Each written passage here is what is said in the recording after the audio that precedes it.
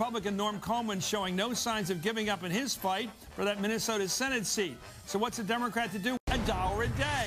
They're asking Democrats for $1 every day Norm Coleman doesn't concede the race to Democrat Al Franken. They're going to use the money to fund progressive challengers in 2010. That's right. They want to give the Republicans an incentive to give up that fight in Minnesota.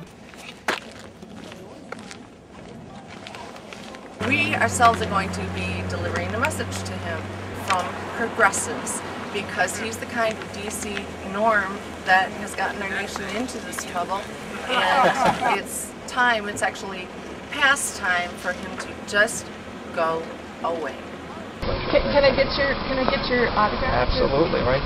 Yeah, there's I don't know if you know, you probably have heard this, but there's like a lot of people who are going to thank you for your autograph too, because they're giving like $1 a day, you know, to progressives for every day that you refuse to give Al Franken his seat.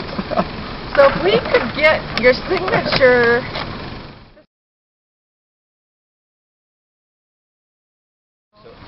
You know what our goal here is to make sure that everybody, people will have more confidence in the system.